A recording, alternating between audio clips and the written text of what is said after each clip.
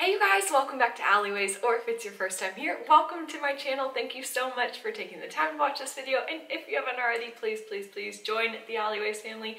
Make sure to subscribe to my channel, give this video a big thumbs up, and turn on post notifications, not only so you know when I have new content, but also so we can include you in the subscriber shout out. This is our special way of acknowledging you, thanking you, and just introducing you to the rest of the Alleyways family.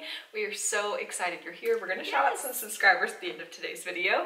If you guys are new to the channel, this is my older sister Courtney. Hi. She is a fellow Disney lover, and we thought it'd be fun to get together and talk about most underrated Disney animated movies. Yes, so we each have put together a top 5. We're going to start at 5 and count down all the way to the number 1 most underrated. You ready? Yes. Let's go.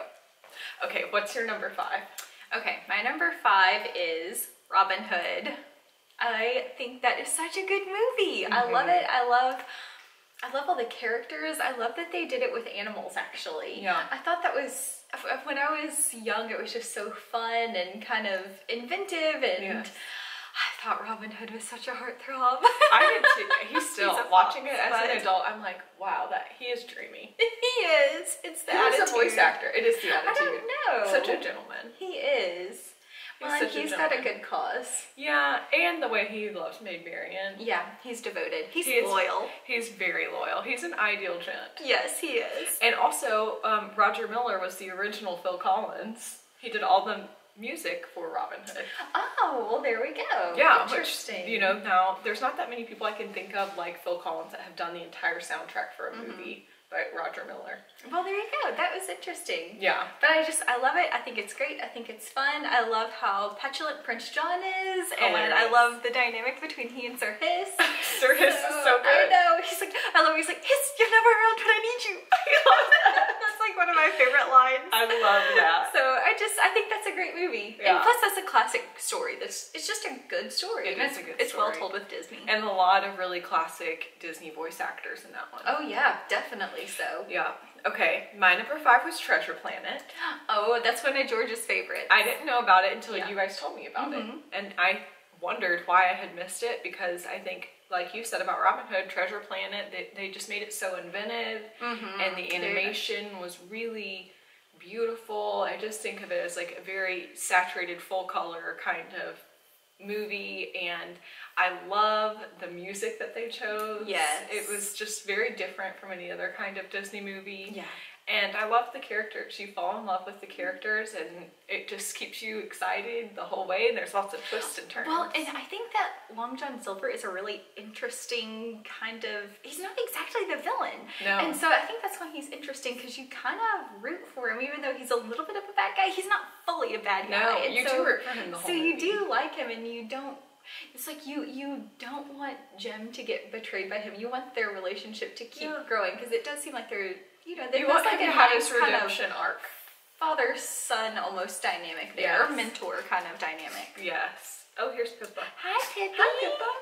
So for those reasons, that was my number 5. Yes, good choice. What was your number 4? Okay, my number 4 pick was The Great Mouse Detective.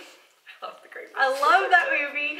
I think it's got a lot of really funny lines in it, and I love Vincent Price. Yes. I love his voice. I love his acting. He is the perfect Ratigan. He's like such a debonair villain. He is. He's one of the most classic voices of all time. Oh yeah. And the most classic villains of all time. Yes, definitely. He really was just incredible. And he actually said that Great Mouse Detective was the work that he was most proud of. I didn't know that. I know, isn't that awesome? That's really cool, because he did so much. I know, he did just an enormous number of films, and so that I love that movie. I like the animation style. It's kind of that almost like messy animation, like 101 Dalmatians, if that makes sense. Is kind of a messy style of animation where maybe they didn't do full cleanup of all the lines. Yeah. But I really like that. I love it. It's very cozy feeling, that movie. It is cozy. I think that's a great way to describe it. And I do think it's like the mystery element of things is fun. Yeah. And I like the bat henchman. I love the bat. What's his name? Funny. I can't remember. Hold on, I gotta look that up. We gotta look the it bat up. is so funny. Yeah, he's hilarious. Yes. So my number 4 was Robin Hood. Oh, there you go. Yeah. I think it's so underrated because all the reasons that you talked about. It's a classic story, an incredible soundtrack, solid vocal performances, and it has a little bit of everything. It has love, it has action, it has adventure, it has comedy. Yeah. And I just think that it's one of the movies that I look back on most fondly from our childhood. Oh yeah, definitely. Because our brother also loves Robin Hood, so we watched it a lot. Hunter really wanted to be Robin Hood. Oh yeah. And so we watched it a lot, and I do have, it's very nostalgic. Yes, he definitely did want to be Robin Hood, and we were always flayed by plastic swords. Yes, and bow and arrows. Yes. Nerf bow and arrows. Oh my gosh. Got pelted by those a time or two. Yeah. He literally is famous 100. for saying, I'll be the good guy, you be the bad guy. Yes. That was like his thing. tagline when he was little. Yes. Okay, the bat's name is Fidget. Fidget. Okay. That voice was hilarious. I know, it's so funny. I love that. Yeah. Okay. What was your number 3? My number 3 is Emperor's New Groove. I think that movie is hysterical. The funniest is the movie. Oh my gosh, it's so funny. Yeah. David Spade. Yeah. David Spade. I was like, is that right? Yeah. Yes, David Spade is hilarious. I love like how sarcastic he is and how he always like so put upon. I know. And Kronk is one of my all-time favorite sidekicks. Yeah. He is just a riot, and I love he and Yzma's dynamic. I just love actually all the dynamic between Pacha and Kuzco, and then Yzma and Kronk, and then I love Pacha's kids. Yes, and their dynamic with Yzma. It's so funny, and I love how like tongue-in-cheek everything is with it too. And the mother, Pacha's wife. Oh yeah, she's great. She's amazing too. Also hilarious. It just reminds me of like the classic mom that just has to roll with insanity. Yes, all the time. Yeah, which you now can relate to. I'm sure. Definitely. Yes. Great pick. I know, I love that one. Now I want to watch that one's great. I know, that one is so funny. Okay. So it's got some of my favorite lines in it also. My number 3 was Great Mouse Detective. Oh, I thought we would have a lot of overlap. Mm-hmm. I love Great Mouse Detective. I love the Radigan song. I've loved that since I was little. I used to sing it all the time when I was little and like spin in an office chair if I could to like be like Radigan, like the boss in the big chair. Yeah. I just loved it. I love, like you said, the animation where it's not like other Disney films where there's like just elaborate detail in all the background and all the characters. It's more like a rough style. Yeah, which I love. I love the color palette.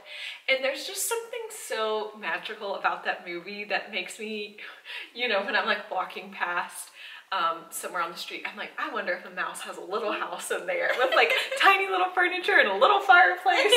Playing his violin. Yes, I love thinking about that. Yeah. And I love... World's Greatest Criminal Mind is one of the best songs. It is so good. That song is so a great hilarious. villain song. Yeah. Maybe we should rate villain songs sometime. We totally should do that. We That definitely would be fun. should. Yeah, I'm all for that. That is a great song, and I love the little girl, Olivia. Yes. Yeah, she's so cute and sweet, and I love that she's like, Toby. I love the way she's like, Toby. Toby. The way she says Toby. It's so Toby. cute, and I do love Toby too. I love Toby too, and I love, what's the sidekick's name? The paunchy kind of sidekick? He's great. He's so sweet. What is his name? And we're forgetting the name. What is wrong with us? I haven't seen that movie in too long. I've seen it recently. See, I haven't watched that one in a really long time, and I really like it. I love it too. It's fun to think about these because then you can go back and, you know, discover something else. Yes. Dr. David Q. Let's see. Here's the IMDb. But I do love that character because he's so sweet and gentle, and he has to find his courage as the movie goes. You know, it's just so sweet. And of course, Basil of Baker Street is classic, and I also love Vincent Price. And it's fun to see legends do Disney. Yes, it is. Dr. David Q. Dawson. Oh, okay, Dawson. Love that character. Dawson. But just in like Yeah, like you said, Vincent Price is just so great, so classic. He is a treasure. He is a treasure. He is. And we need to honor him more than just in the month of October. I know. But yeah, so Great Mouse Detective was my number 3. Good pick, good pick. Yeah. What was your number 2? My number 2 is Hercules. Me too. Oh my goodness. Mine too. I love that movie. I love that movie. I watched that movie actually kind of a lot. Yeah. Just, I don't know what it is. A lot of times whenever I'm just trying to, I don't know, clean up the house, or I've got like a project going, I'm like, oh, I'll put on Hercules. Yeah. Just love it. You know, one of my favorite parts of that movie is that they have that kind of the muses during the narration. The muses are amazing. Yes, they're awesome. I love how they animated them. I actually love all of the animation for that, but I do love how they animated the muses. And I really like that they did it kind of like a church choir. I love that too. Type. It's so creative. It is. It was so fun, and then when you really pay attention to the lyrics too, they were so clever. Oh yeah, if you watch it with closed caption on, yes, because their songs can get really quick. Yeah, that's one of my favorite lines that they sing is they're like, "Whose daring deeds make great theater." Yes, I love that Hercules song. I love that. It's just so funny. I know, and that it is really creative to have them narrate. Yes. Because they could have just done a Zeus type voice, but having the songs do the narration, and they really hit all the tones of the mood of the movie throughout. And I love it. That movie's just like fun and playful. It's like a good, like, joyful romp to me. It is. And I love Hercules. I think he's so just precious and sweet. I know. I know. So just cute. You just want to cuddle him up. I know. Because he's so sweet. And just your heart hurts. I know. When he's all like gangly and awkward, and you're like, it's okay, I'll be your friend Hercules. Don't worry. And your heart hurts for him, and his parents are so sweet. I love his parents. They're so great. His Earth parents. And I like to, I enjoy Greek mythology a lot. Me too. And so it was just fun to see Disney do a take on a classic Greek myth. And I love how they styled the animation after ancient Greek artwork. Yes, so a lot of architecture lines were imitated the lines that you saw in your textbooks in school. Yeah, kind of like those, like the squares. Yeah, that you see, like kind of like the inlaid squares and things like that. Yes, That's really cool. Phil. Oh yeah. And I love Danny the way. DeVito. Oh, he's great. Yeah. And then I love too the way they animated all the different Greek gods and goddesses. Those were so fun because you're like, oh, that was Aphrodite. Like, it was fun because you could pick up just from the way they were animated who they were without them being introduced. And it was really cool. Yeah, that was a great soundtrack idea. is one of the best Disney soundtracks. Oh, I do. Like I said, I love that music. I think it's just so fun. Yeah, I really wanna. This is just gonna be my list of movies to watch. I know. That one's a good one. You gotta rewatch that one again. I will. Okay, what's your number 1? Can you guess? No. Okay. Lilo and Stitch.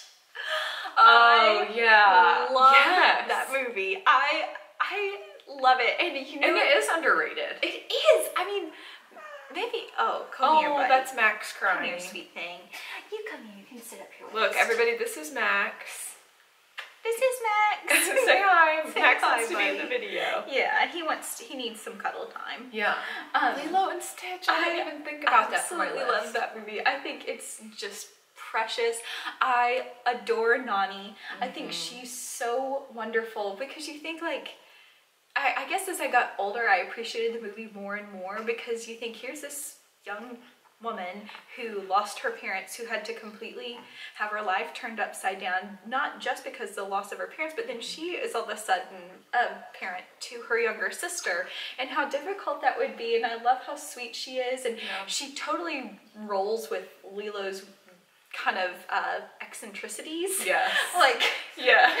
And then, she doesn't try and stymie her spirit. not at all. And that, like, one of my favorite things is when Nani gets fired because Lilo and Stitch acted up at her work, and she's like, did you get fired because of Stitch 9? She's like, no, the manager's a vampire. He tried to get me to join his Legion of the Undead. I love that too. Well, and then like when you get older older, you so appreciate. You're like, oh, she's like really trying to comfort her. I'm just getting emotional thinking about it. My eyes are getting misty because Lilo and Stitch makes me cry every time I watch it. I cry like a baby. I cry like embarrassingly every time I watch that. And it's funny because, like I said, the older I get, the more places that I cry at it. Yes, because I remember when I was little, first time watching it, whenever she's singing to Lilo before she gets taken away, I was like, oh. And then in the end, obviously, Lilo, you've had 10 years or more with Lilo and Stitch. At the end, when Stitch doesn't want to go home. Or like 20 years. But yeah, yeah, probably more like 20 years. Oh my god. Yeah, it just, but now too, I cry all throughout it. It does. It really pulls at your heartstrings. It does. Also really good animation and different because I feel like the backgrounds in Lilo and Stitch are so stagnant. Yeah, they're kind of like watercolor almost with the background, and then it really brings the animation to the forefront. And I think it's really pretty, and I love that it takes place in Hawaii. That's one thing. Anytime I feel like in the mood for vacation, is when I want to watch Lilo and Stitch. It's like a great summer kickoff Disney movie. It is. It definitely is. We also love Elvis. Yes, huge giant Elvis fan, and I absolutely love that they put all kinds of Elvis songs in that. We love that. And that's such a good pick for number one. I love that movie, so great. Okay, let me hear your number one. I think I know what it is. Emperor's New Groove. Yep. Yeah, you knew I would put it. You guys know it. I love this movie. If you can produce a funnier Disney movie, then I will show you a liar. It is the funniest Disney movie, hands down. It is hilarious. It's just hilarious. I love the animation style. I feel like they also really did try to create the animation style to be similar to some of the art or kind of feel or vibe of, you know, the Incan culture. Yeah. And I thought that was really neat. Yeah, that was really cool. Love the scenery. Oh, but yeah. It is all about the comedy. It's all about the vocal performance. It's all about the dynamics between the characters. I just absolutely love it, and I think you would be hard-pressed to find a better villain than Yzma. Oh my gosh. As evil as she is, you just want more and more of her. Oh, I know. She's so hilarious, and Eartha Kitt is amazing. Eartha Kitt's a legend. She just did an incredible job with that character. Yes, she was perfect, and of course we loved Crunk, David Spade, like you said, and what is it, John Goodman. It was just a star-studded cast. And I love like that, why do we even have that lever? Lines like that. Yes. Like things that, and they're like, oh, by all accounts, it makes no sense. I know, and I also love when he's like, yeah, you would have figured with him, you raising him, it would have turned out better. He's just like, yeah, go figure. It's so, it's so funny. And I love how much they make Kuzco like Yzma. Yes, which is hilarious. Yes, it just makes her influence on his upbringing for sure. Absolutely. And so for that reason, it's my number one. Good pick. Most underrated and one of my favorite Disney films. Oh yeah, that one is, it's a great one. Yeah. It is so good. Oh, this is fun. I know. So what are y'all's favorite underrated Disney films? Yeah. I actually have a question. We were debating this. Jungle Book, do you guys think that one is underrated? Because it's one of my absolute favorites, and I was like, is Jungle Book underrated? We couldn't decide. I kind of think it is, because I don't think it gets the attention of like the princess flicks. That's probably true, but Jungle Book, I have to put in there for honorable mention, because I absolutely love the music in Jungle Book. I love that story. Yes. I love everything about that movie. So if you guys think that one's underrated, you have to put that on the list. Yes. Because that one is great. Okay, we're gonna now shout out some subscribers. Yay! So today's subscriber shout out goes to Caroline Chapman. Caroline, you have been so sweet. You came over to the channel from actually seeing the film Remember the Goal in The Perfect Race. Hey, good. Courtney is actually in The Perfect Race. You'll see her in the end. She plays the very beautiful nurse at the hospital. But you shared such kind words about the film, and it means so much to me that you took the time and just your energy to come and find the channel and have been on premieres and commenting. That's so kind, and I just want to thank you so much for your support. It truly means the world. Alright, you guys, that is it for today's video. We have decided while we sat here that we are going to film villain songs, so make sure you come back to check that one out. And of course, let us know what you want to see next time right here on Alleyways. Thank you. Bye.